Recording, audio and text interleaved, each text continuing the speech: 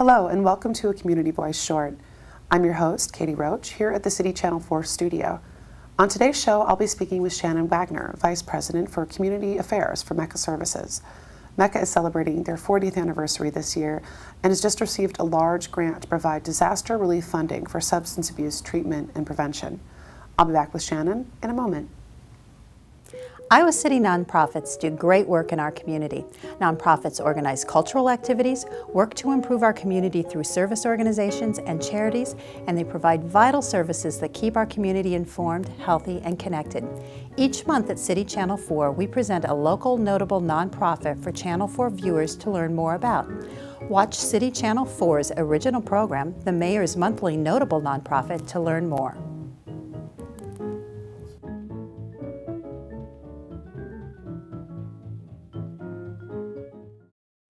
Well, Shannon, thank you so much for joining me here today. Hi, it's nice to be here. So before we talk about the grant from the Iowa Department of Public Health, let's just have a brief overview of MECCA and the services that MECCA offers. Sure.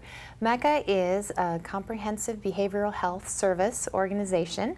We are a not-for-profit, and we're kind of headquartered here in Iowa City, but we do have offices throughout the state.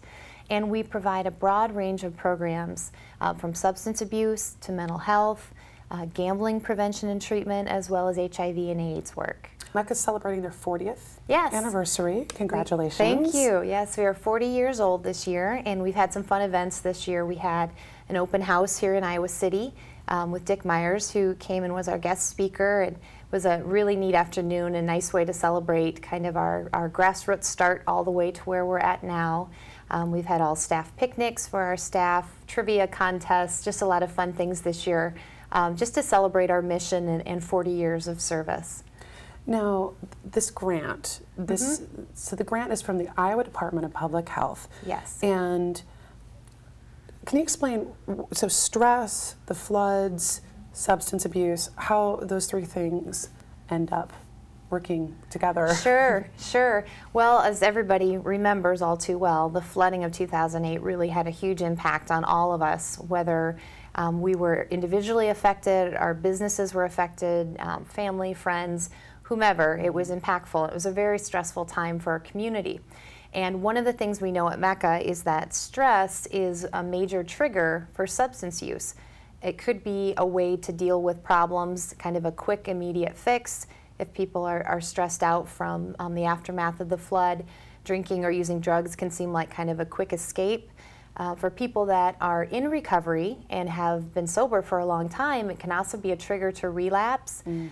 So we knew that with our community experiencing this additional level of stress, that we may be seeing more folks coming in needing services down the road.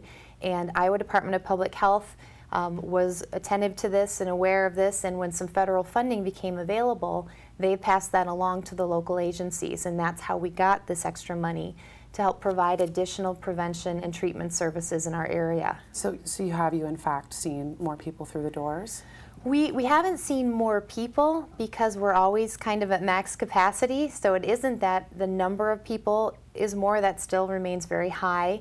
But the number of clients that come in and are reporting or are able to kind of trace back some of their stress and substance use to the flooding, that has definitely increased.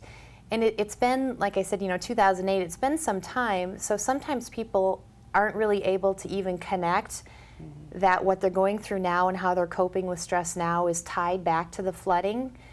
So it's interesting when clients come in and we work with them and kind of walk through how they've gotten to where they're at. Very often now the flooding issues, the economic issues are popping up as a cause. I lost my job or I lost my home because of the flood, and in order to deal. My relatives all moved in with me because they lost their home, or just a wide range of situations that can all be tied back to the stress from that time. Oh, that completely makes sense. That would trigger relapse. So somebody who is seeking services, how do they go about receiving services related to this grant? Sure. You're going to see a bunch of things in the media. We have promotions. We're tied with Iowa Department of Public Health's media campaign, and we're using some of this funding to help promote their campaign and then tie it to our local services available. So people will see things, online banner ads, movie theater ads, billboards, just more noticed in the community, and that information will include an 800 number and MECCA's website. The 800 number goes directly to IDPH, and then they actually will turn around and funnel that back to MECCA. Okay. So for folks, there's no wrong way to do it. If people would like to call the 800 number, they will get to their local provider. If they'd like to call MECCA directly, you can pick up the phone and dial 319-351-HELP, H-E-L-P. It's an easy way to remember that. Or you can visit our website at MECCAServices.com. On our website, there's a picture of a little house with a life preserver around it, little icon, and it says, you know, are you stressed, feeling stress from the flood or the economy, please click here. And on our website, there's additional information on services available. There's a link to a whole page of other recovery-related resources, and it tells you how to talk with one of our counselors or prevention staff, how to set up an appointment, how to help someone, that sort of thing. It's all there on our website. So the actual funds from the grant, is that funding some training for your staff to deal with a specific issue? Yes, it is. The treatment portion of the funding is going for a couple things.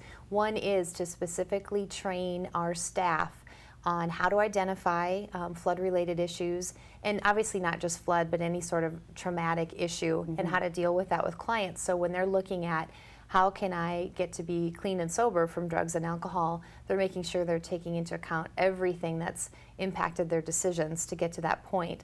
So there's additional training for our staff. We're also doing some special projects.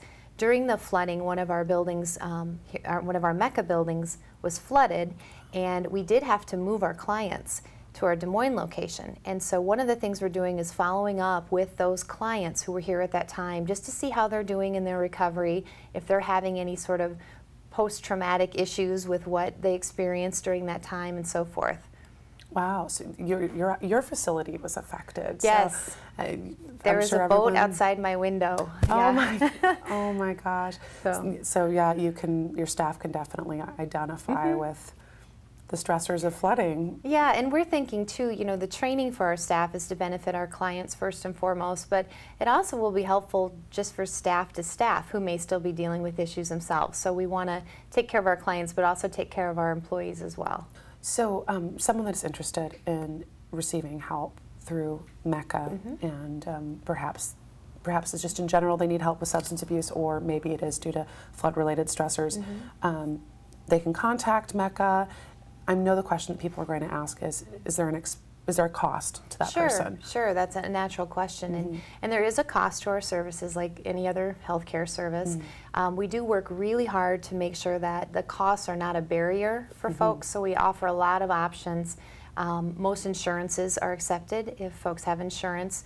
We offer a sliding fee scale for people based solely on their income, so we take a look at their situation, what they're able to pay, and we're trying to be kind of innovative and proactive with that, offering different things like people being able to pay online or set up real minimum monthly payments. We don't want the main stress to be the financial cost of treatment for folks. We want people to seek treatment, get the help they need, and not have that be something that, you know, is in the back of their mind. So we really work with our clients on different options as far as payment, and we hope that that doesn't keep anyone from seeking the help they need. Great, thank you. Thanks so much for being here today. Nice to be here.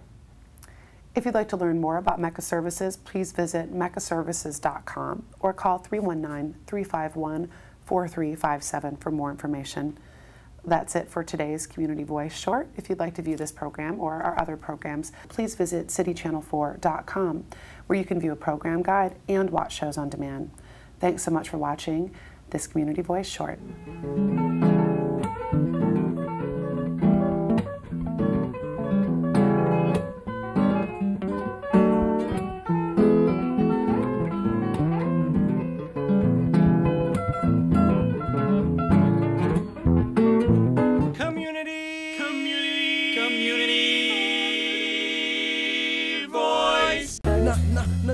Are you what city is. I do what city is. I do what city is. I do what city is. Na na na na na na.